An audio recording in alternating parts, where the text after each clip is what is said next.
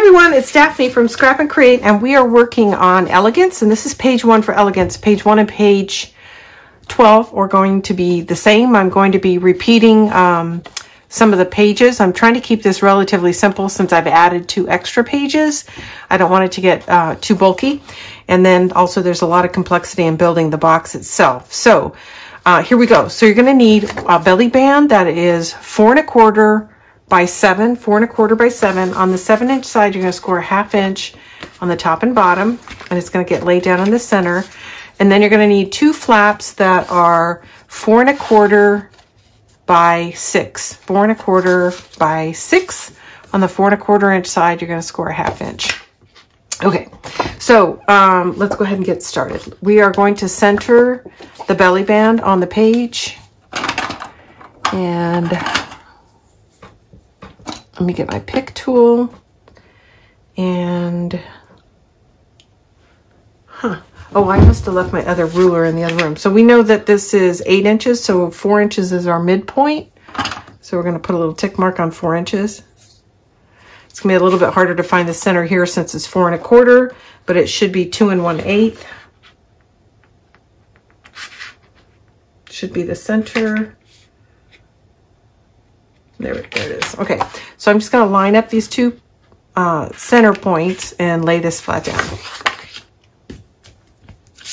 And first, I'm going to dry fit it and make sure it's not going to hang off the page, and it does not. Okay.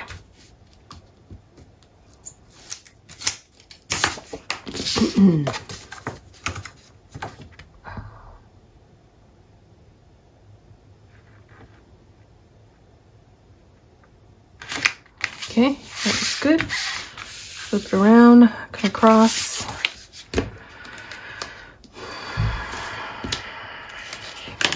Okay. There we go.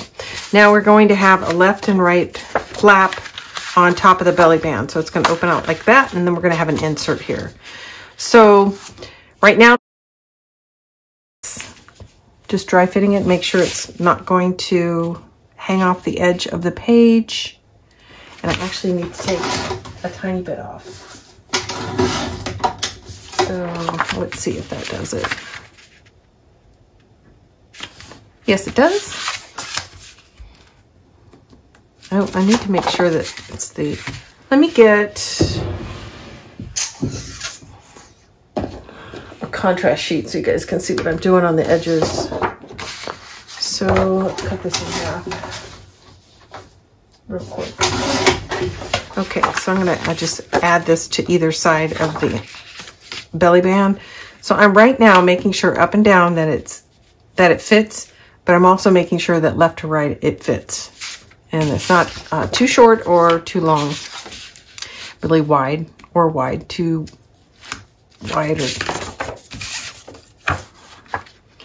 Okay. And I can see, even though I looked at it visually, I think it's a little bit too wide. It is. Okay. 4 1/4.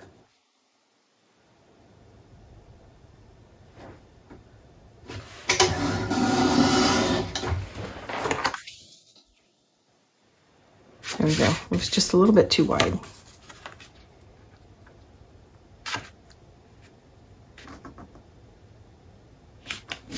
There we go. So there's one. Now the other one, I want to fit on the inside, so I'm going to lay it down, and I'm going to trim a little off. So this is for,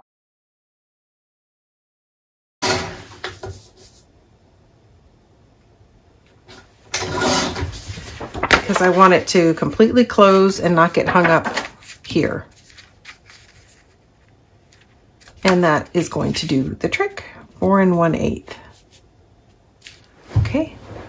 And we're just going to apply it to the opposite side of the belly band. First, I'm going to make sure that the height is just right. It looks like I need to take a little off.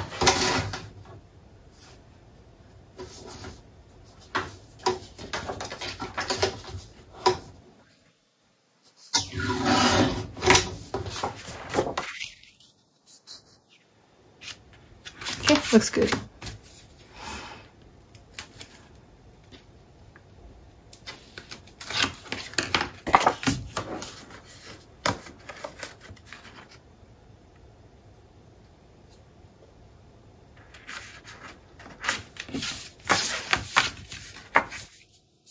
There we go. Okay, so that's page 1. The last thing is we're going to add a couple magnets to hold everything in place.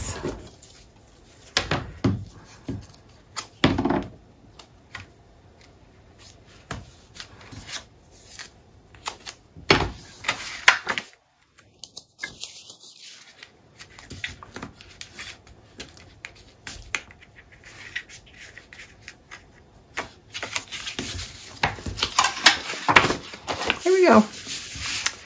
So left, right, and then we're going to have an insert. And let's see. The insert is going to be, I think I'm going to do 5 by 7. Let's see how that looks.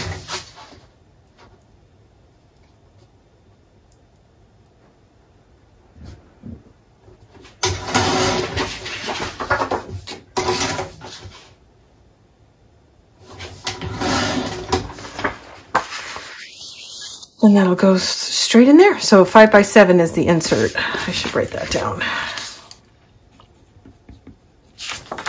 And you can go a little larger if you want to.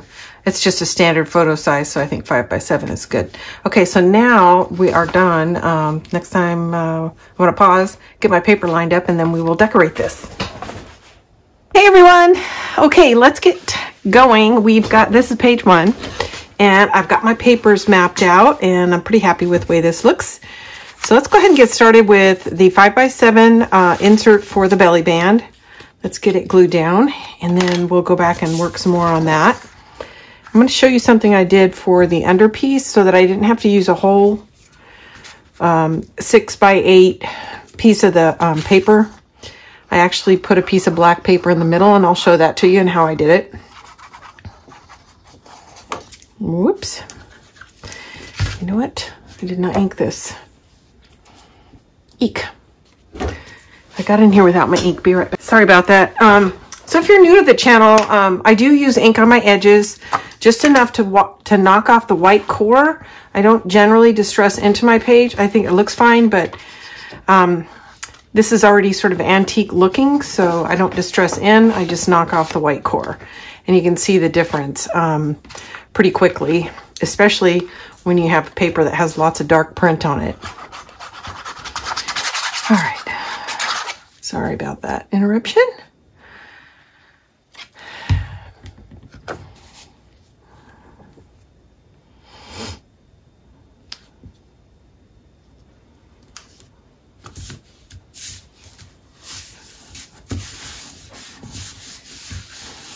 All right.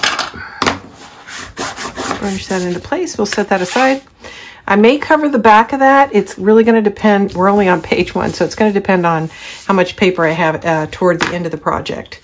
Okay, this is going to go on the A side. I'm going to use my contrast paper so I can see the edges of my flap. This one I did trim and ink, so we're set. It is directional, so pay attention. And so is the back. Yeah, okay, I just want to make sure I have this right side up, and I do. I'm going to actually move all my other papers because they're too bulky. There we go. That makes it nice and flat, easy to work with. Okay.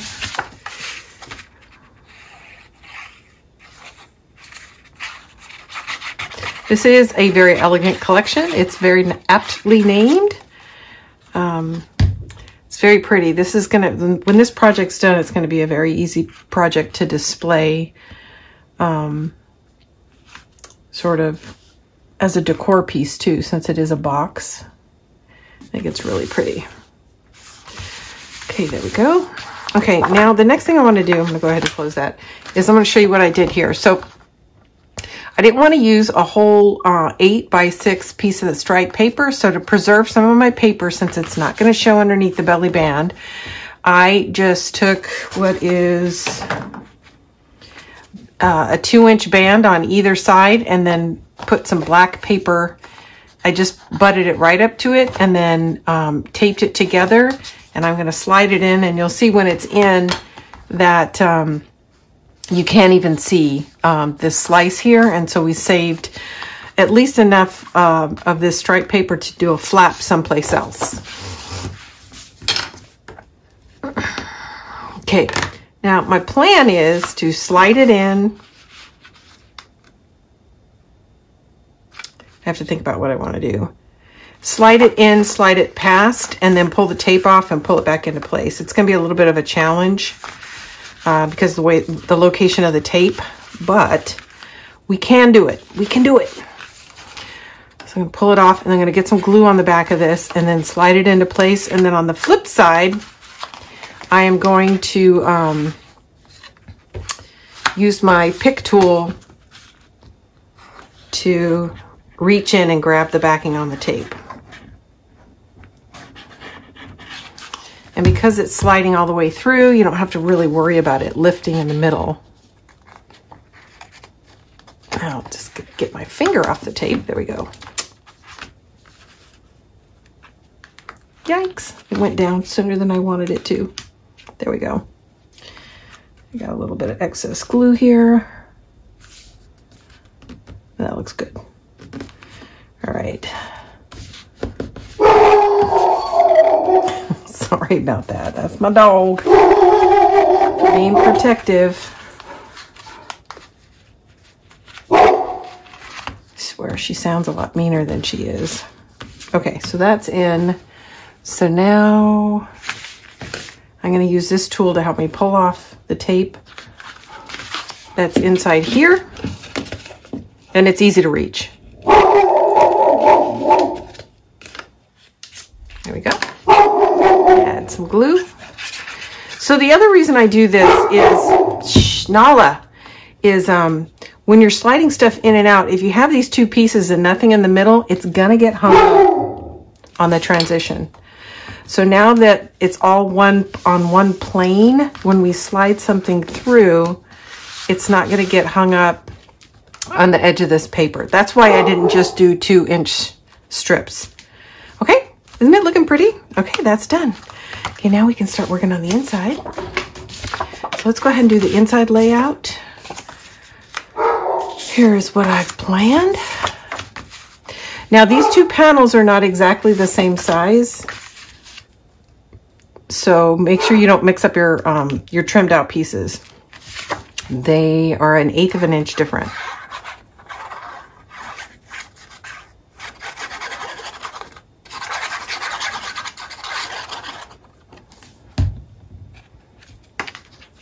Patterns and Solids, sorry, I forgot to mention that. So this is from the Patterns and Solids pack. So is this whole centerpiece is all from Patterns and Solids.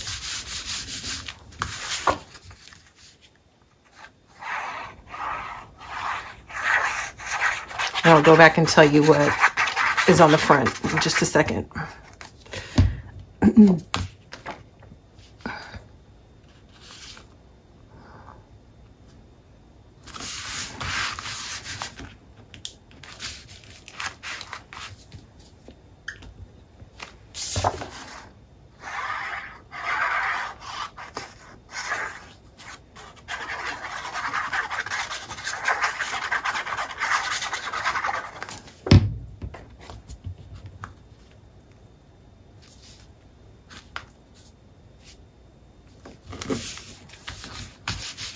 So nice and pretty.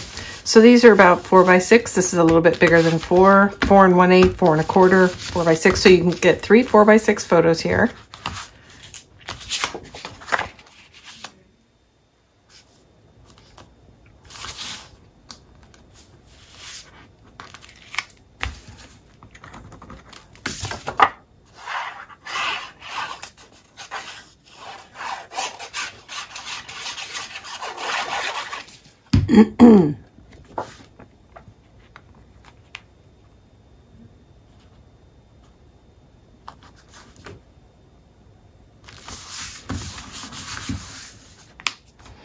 This is from the 8 by 8 collection pack. This is Patterns and Solids.